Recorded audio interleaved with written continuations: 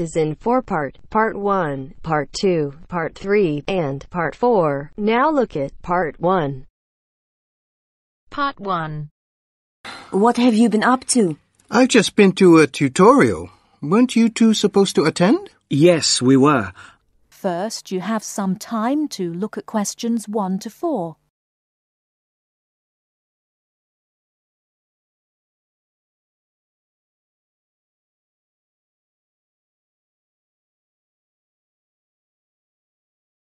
Now we shall begin. You should answer the questions as you listen, because you will not hear the recording a second time. Listen carefully and answer questions 1 to 4. Hi there, Sang-min. What have you been up to? I've just been to a tutorial. Weren't you two supposed to attend? Yes, we were. But I had an essay to finish and Julianne offered to help. Did we miss much? Well, I thought it was quite interesting. It was all about spending habits among undergraduates. It was based on recent research done by a PhD student studying behavioral psychology. Oh, yes. I remember being interviewed by him about what I usually spend my money on. And what did you say? Well, most of my money, probably around 75%, goes on basic living, paying rent, food costs, and of course, university fees. I'm the same, except my food bill is higher. We are all in the same boat here. Virtually all my money goes on that too, but I also spend a lot of money on textbooks, between 100 and 120 pounds a month, usually more. Realistically, it's closer to 150 pounds. That explains why you get such good marks. Another aspect of the interview was students' use of credit cards, with a particular focus on how students manage these. In my case, not very well. I always end up spending more than I plan to. It's too easy to use. Surely that must be the point, that students are given credit cards too easily before they've learned how to use them. And the number of credit cards some students get, it's frightening. The average is about 3 cards. Not only cards. Students need to learn how to manage money too. And this is what the interviews meant to find out. By comparing and contrasting all the data, the root causes of student spending could be highlighted. And the effects this has on students, I'd imagine, would be more negative than positive. Perhaps, but this was the other part of what the student was trying to achieve. You also need to study the effects to find answers.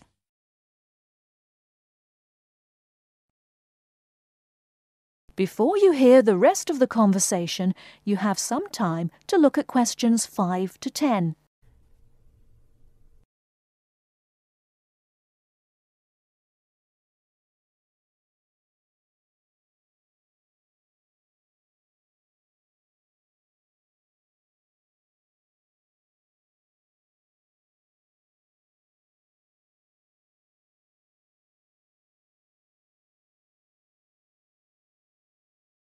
Now listen and answer questions 5 to 10.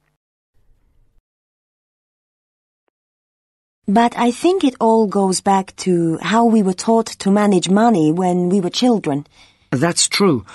Our behavior now is closely related to the childhood environment and what we learned from that. But how far back should we go? When do children really begin forming an understanding of what money means? I've read that children between 3 and 5 can understand what's right and wrong. That's when they can learn concepts like sharing. At the age of 6, most children can understand the value of money.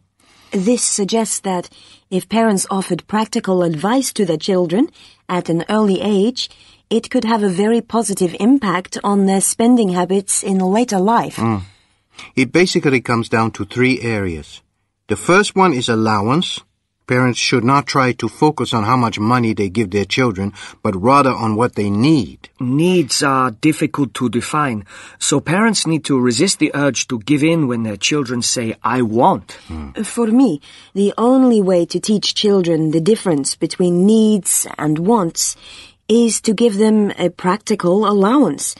If my parents had not done that for me when I was younger, I don't think I would be able to handle the money they give me now. True. The second thing I think is important is saving. Can you explain a bit more? Well, basically, parents need to introduce their children to personal finance. If we are expected to deal with money now, then we have to learn when we're younger. I see what you mean. And it could be in quite simple ways, like by helping them to open their own savings account. There's one more area I think is vital. What's that? It's buying. We spend excessively on credit cards because we don't know how to control money.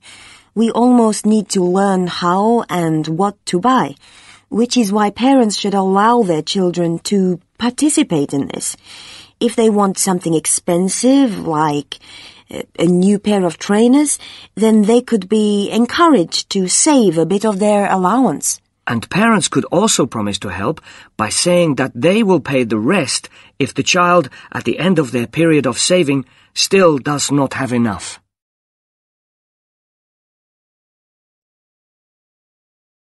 That is the end of part 1. You now have half a minute to check your answers.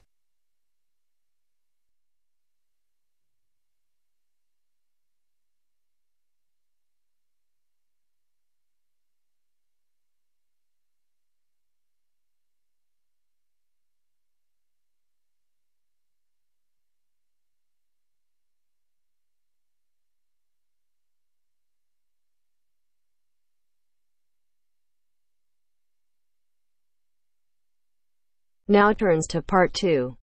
Part 2. You will hear a male student talking to a union representative about placing an advertisement to sell a laptop. First, you have some time to look at questions 11 to 15.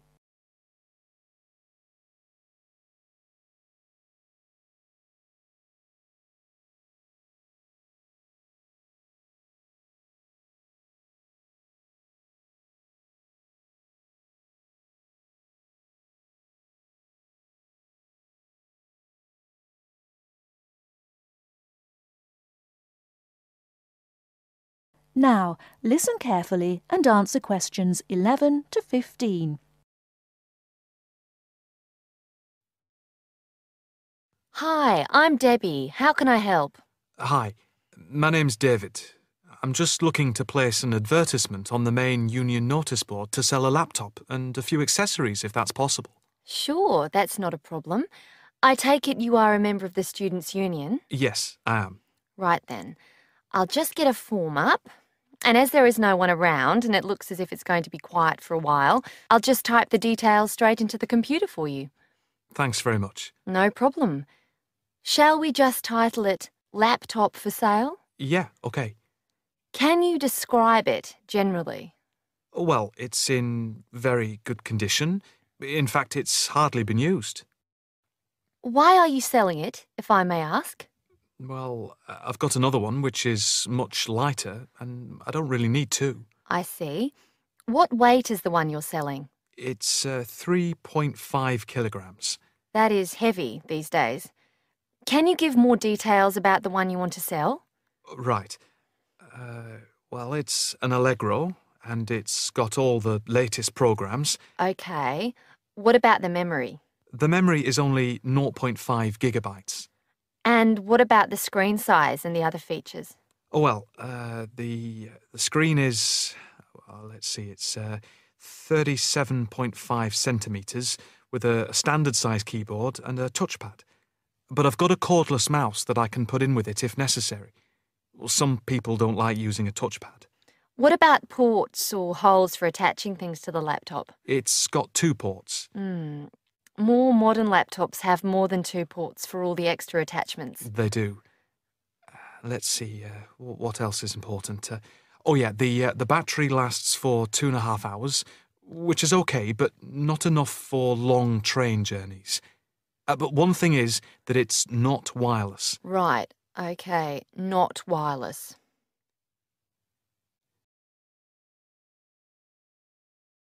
Before you hear the rest of the talk, you have some time to look at questions 16 to 20.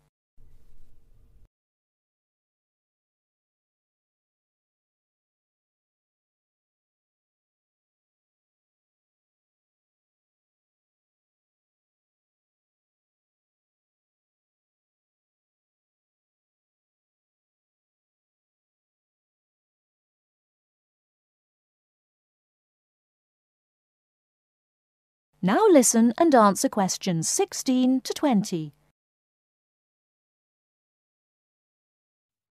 Anything else I can put on the advertisement? There's a webcam built at the top of the screen, and I can throw in a printer, a scanner, and headphones, which I got with it in a special deal. It also comes with its own case for carrying it around. Actually, the case is quite smart. I'm hoping these things will help it sell. They should do. Right, I think I've got all that. How much do you want for it? That I'm not sure about. It's worth about £900 to £1,000 new. Yeah, but you won't get that much if it's used, and even if it's in good condition. What about £500? I doubt if you'd get as much as that. More like £200 or £300. If you look at the notice board, there is one on there which is comparable to yours, and it's not more than about £250, I think. As little as that? I'm afraid so. Shall we say £300? OK, put that. Can I take some contact details for the advert? The name's David Bristow. BRISTOW. Yes, that's it. And a mobile or email? Both, if you want. It's DIB_7791@hotmail.com. OK, and the mobile? That's 09875 423387. That's it. If you send the picture, I'll add it and print it out and stick it up for you. OK, I can get that to you today. Right, I'll type in here, advert placed the 22nd of October. Fine. And good luck with the sale. Thanks. That is the end of part 2. You now have half a minute to check your answers.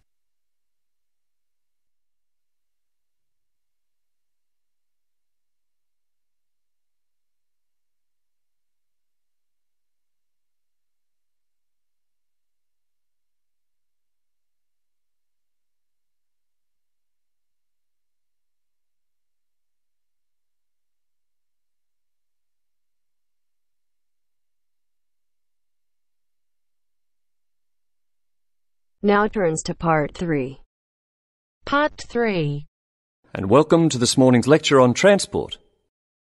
First, you have some time to look at questions 21 to 25.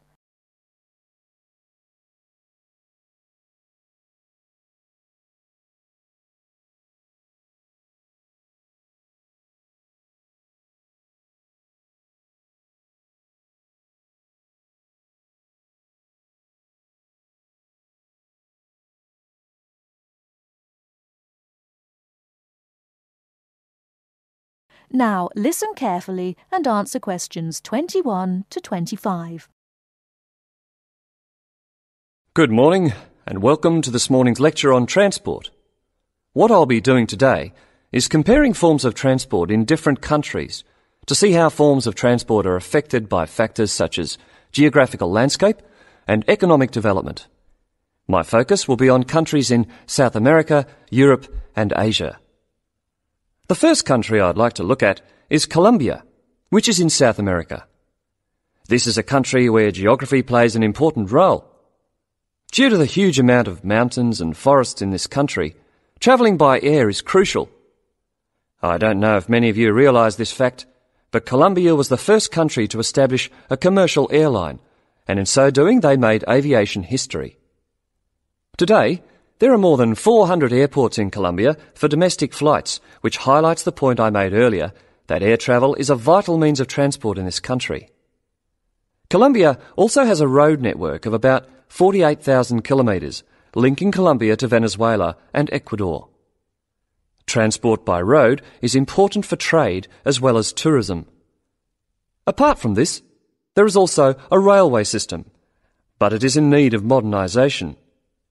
The other means of transport is by steamers, with the Magdalena being the main waterway. Now let's turn to Colombia's neighbour, Venezuela. Once again, we see that internal flights are an important means of transport, as like Colombia, Venezuela has remote areas where flying is the easiest means of travelling from A to B. Trains are not popular, and most of the railway lines are in the highlands, as this is where the iron ore mines are. Trains are an efficient means of transporting the iron ore from the mines to the factories. Thus we can see how transport and the economy are interrelated. Ships are also used extensively in this country, and there are many ports, the main seaports being Puerto Cabello and Guanta. Turning now to Europe. Belgium is a country that boasts one of the most compact railway systems worldwide. Inland waterways, or canals, are also an important means of transport, transporting both freight and people. Belgium also has the third largest seaport in the world, namely Antwerpen. Air travel is also important, although this is not linked to geographical terrain, as is the case in the South American countries we've already looked at. Next, I'd like to look at the United Kingdom. Like Belgium, the UK has inland waterways around 4,000 kilometres, yet only about 17% of these are used for commercial transport. The main inland port is Manchester, and the chief seaport is London, with Southampton taking second place. Air travel is extensive in this country, and there are around 150 airports, the most famous being Heathrow. However, about 90% of passengers in the UK travel by road.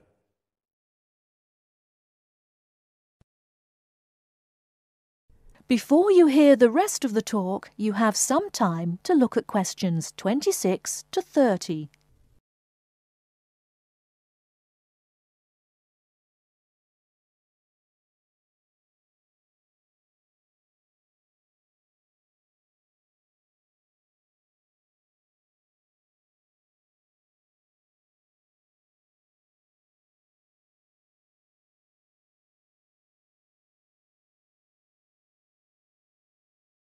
Now listen and answer questions 26 to 30.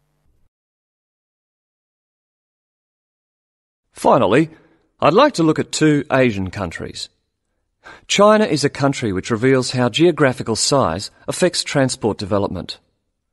Roads and railways are widely used, and this has led to a huge amount of bridges being built, such as the Yangtze Bridge, which is probably the most widely known. The Yangtze Bridge is 1.6 kilometres long and is built on two levels. The upper tier is for cars and pedestrians, while the lower is for trains. Railways are especially important, and over 80% of freight and passengers are transported by rail. With such a high proportion of people using trains, it is not surprising that governments in countries like China are prepared to invest in the railway system. Obviously, a fast and effective train service will encourage businesses and the general public to continue using it. The last country I'm going to mention is Japan, which has one of the most advanced transport systems in the world. The railway system is highly developed, and the Tokaido Railway, connecting Tokyo and Osaka, has trains that can travel up to 250 kilometres per hour. Ships are also a vital means of transport in both international and domestic areas. To summarise, we can see that transport varies throughout the world, yet the importance of transport networks, be they air, sea, rail or road, cannot be underestimated. That is the end of part 3. You now have half a minute to check your answers.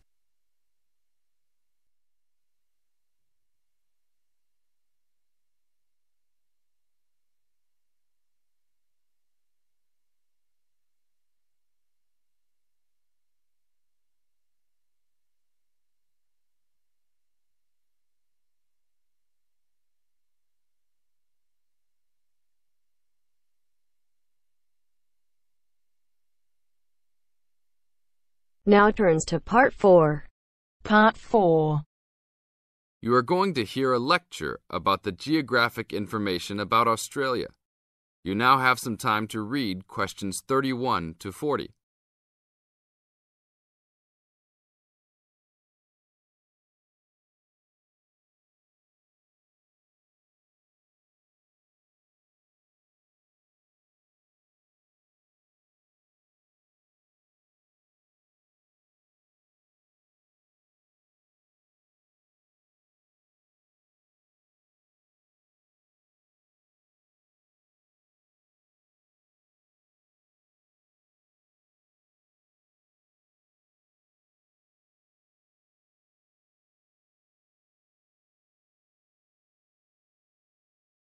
Now listen to the lecture and answer questions 31 to 40 by choosing the best answers from the choices. Good morning, everybody. We'll continue to look at Australia, and today look at one of its greatest natural challenges, water for the agricultural sector. As the only nation to occupy an entire continent, Australia has a unique environment, with much of it very flat and dry. One notable feature of the Australian continent is that it is the lowest of the continents.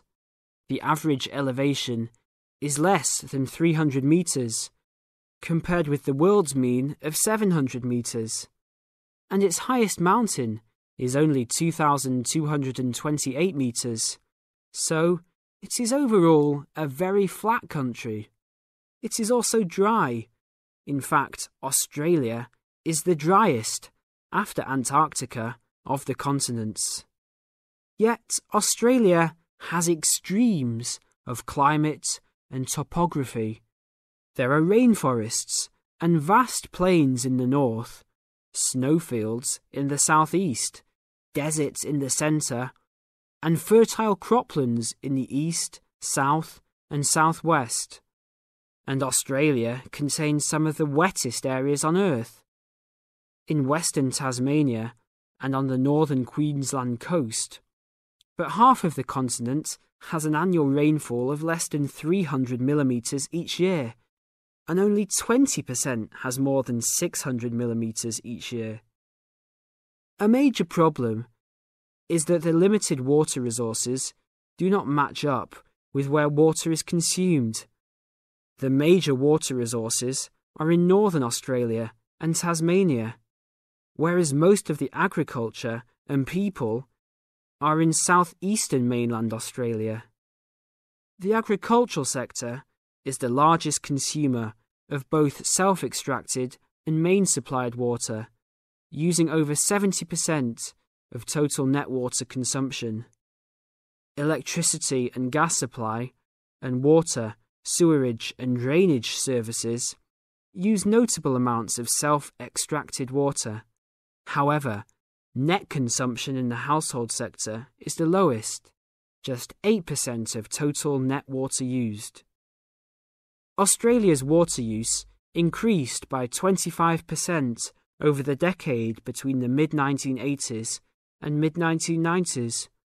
Much of this increase was due to irrigated agriculture, which, as noted earlier, accounts for over 70% of national water demand. Since the mid-1990s, the growth and profitability of irrigated agriculture has outstripped the dryland agriculture sector. Irrigated commodities contributed almost a third of total farm exports in the mid-1990s. The results of a special government report in 2000 showed that if today's water use arrangements continue, the water needs of the rural industries will outstrip water availability by about 2020. Irrigated agriculture, Australia's major water-using sector, would be seriously affected by the shortfall. And although groundwater underlies large areas of Australia, it accounts for only 4% of water use. So, clearly, apart from water for households, which mainly comes from dams or rivers, It is the rural sector where efforts towards water conservation are particularly directed. In this sector, the largest consumers of water are the meat and wool industries. One of the major problems in considering sustainable agriculture is the large amounts of irrigated water used to produce these products. Some of the crops, such as wheat, maize, and soybeans, also use a lot of water. Furthermore, many crops are grown in dry areas, where up to half the available water evaporates from the soil surface or seeps down too low into the ground for the plant roots to reach it. Well, that's all we have time for this morning. You will be able to do further study on this topic in the library, and I have a handout here with references for those who want to come out to the front to collect it. Next week, we'll look at outback farming and